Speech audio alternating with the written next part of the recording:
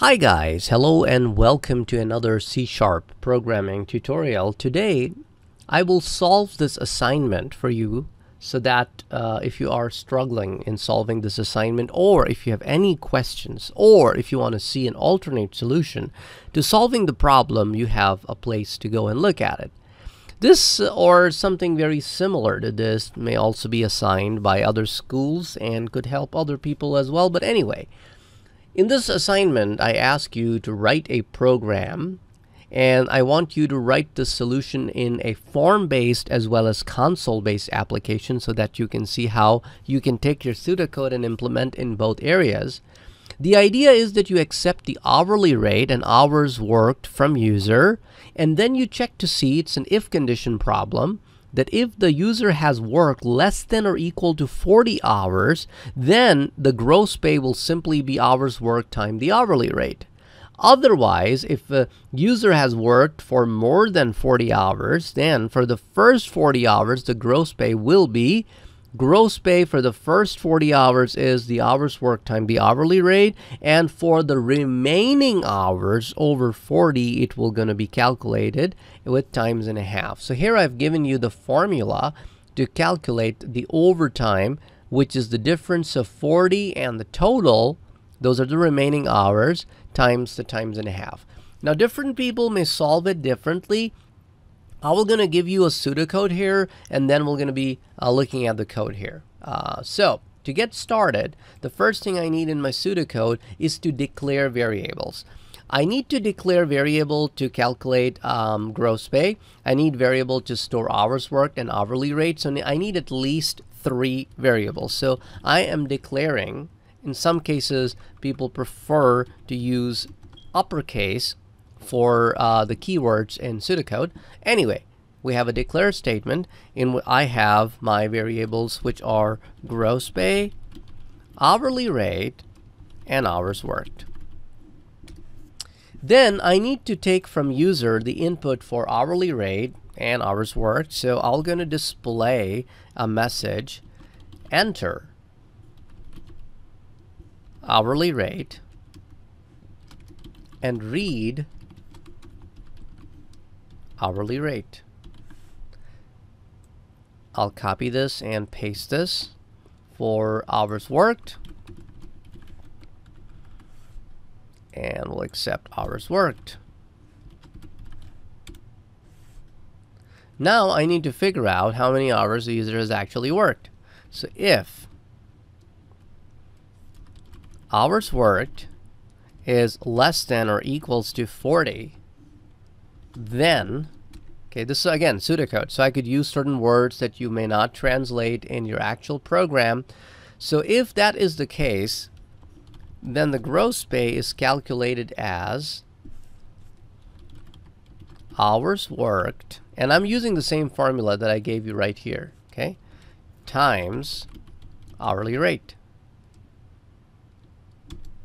Otherwise is written as else, okay, and then I need to take a different approach, which would be to calculate the gross pay the same way. However, it will gonna be, instead of saying 40, it should be actually the gross pay for the first 40 hours should be 40 and not hours worked. So 40 hours,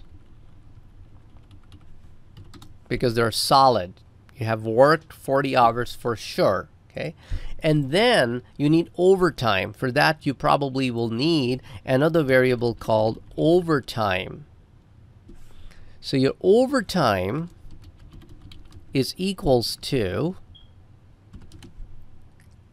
so I declared an overtime in the declaration. Now I'm writing overtime is the remaining hours, which is hours worked minus 40 times multiplied by hourly rate times and a half. End.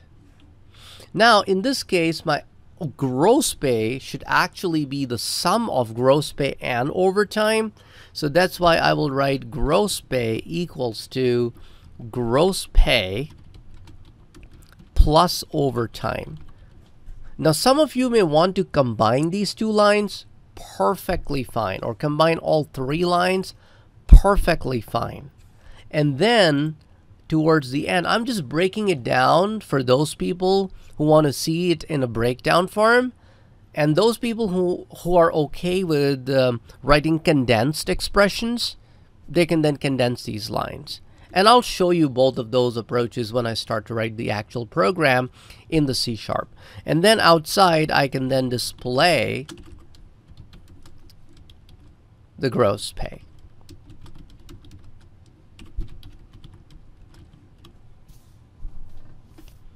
Okay, so my program is supposed to then display the gross pay.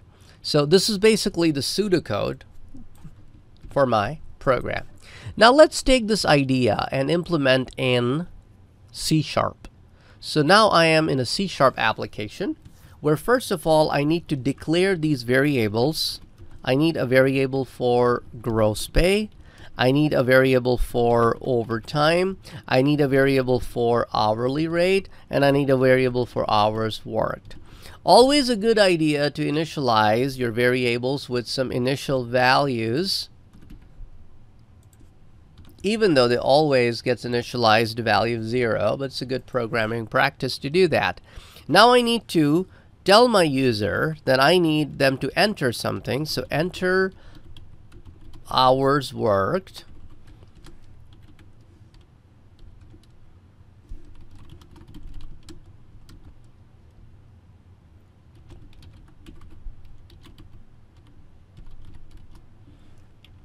and I need to convert the input, which is in a string, to equal and double amount. And then I can copy this and paste it over hourly rate.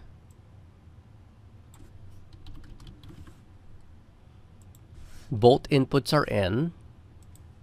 Once the inputs are in, now I'm going to write my if condition.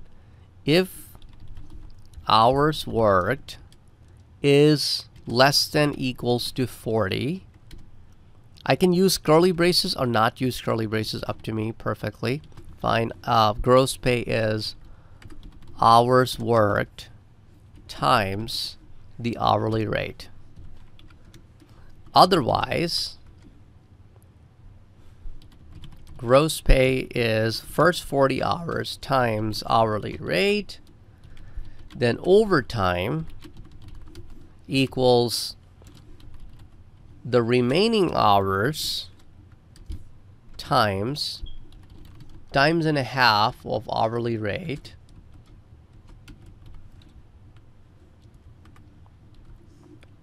and then I can combine both gross pays, the previous value computed on line 31, with the overtime that I'm calculating on line number 32, and then I can display the program logic gross pay, and that is gross pay, and I can convert it to a currency format just like that. And all of this stuff I taught you in class before. So now when I run this program, it will ask for an input for me to enter the hours worked. So if I enter, let's say 40, and the hourly rate is 10, then it should be a simple 400. Now let's try to enter 41 hours. In that case, for the first 40 hours, it should be at $10 an hour, 400, and for the remaining 1 hour, it should be times and a half, which is 15, so that's why it's 415. So we have seen that our program works just fine. Now, if you want your logic to be shortened, you can certainly combine everything right here like this. Okay, I know this will be a little bit of a longer instruction, that you have your hourly rate for the first 40 hours, and to that you're adding the remaining hours times and a half, and then you can simply write it all in one instruction as opposed to writing it in two instructions. Some of you may take the approach of, instead of storing the output in gross pay, directly display it directly display it. Put your right line statement right here with the message and directly display it. Curly braces are not required because we only have one instruction in the else. You can condense your code as much as possible. I don't even need the overtime variable anymore because I simply threw that logic out. So different ways of doing the same program. Whatever approach you want to take, you can take. Okay? Now, let's take this idea and implement it in the form-based solution. So I'm going to copy this code so that I don't have to write everything over again. However, some of this code will disappear when I write the form-based solution because I will be accepting my inputs in text boxes, and I'll have labels, and I'll display my output on the screen with a label and a text box. So things will be slightly different. Okay, so let me start my next project. C#. It will be a Windows Forms app. This is my assignment number 4. And I will have a form on which I'll do my setup here. So I will bring in 3 labels, 1, 2, 3. And I'll bring in, after I put these labels in the respective places, I'm going to bring in 1 button, which will be my processing button. And I'll bring in 3 text boxes. So I'll have a text box in front of my label 1, a text box in front of my label 2, and a text box in front of my label 3. And as you have already learned, you can always select all of them by hitting Control A, click on the form, hit Control A, all of them get selected, and then in the properties you can increase the font size to the size that is more readable. Okay. And then you can just change the text properties and stuff like that. I'm going to be walking you through that process again. So let me first of all move my text boxes a little out of the way and scroll down to the text property for the label 1, and I can type here hours worked.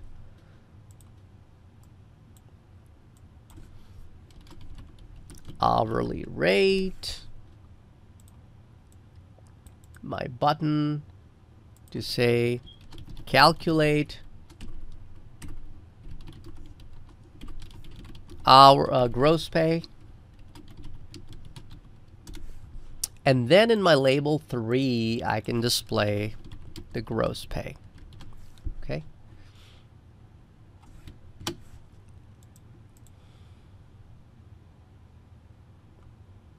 Then I can change the property of my last item to read only, so that it is only used for output.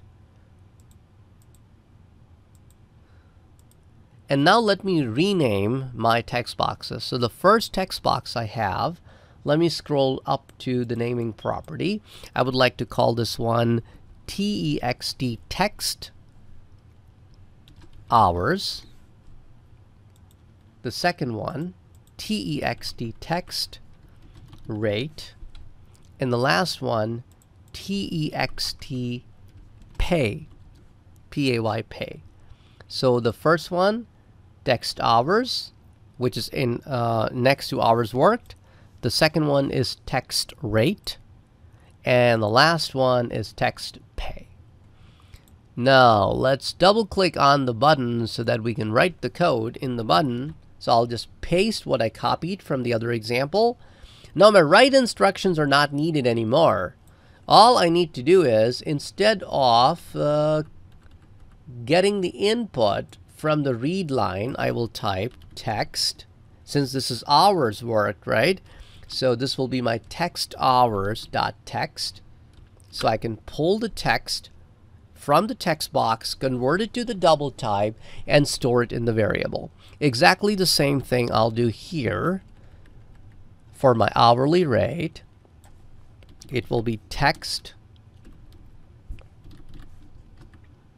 rate dot text property, and this will put that everything in place.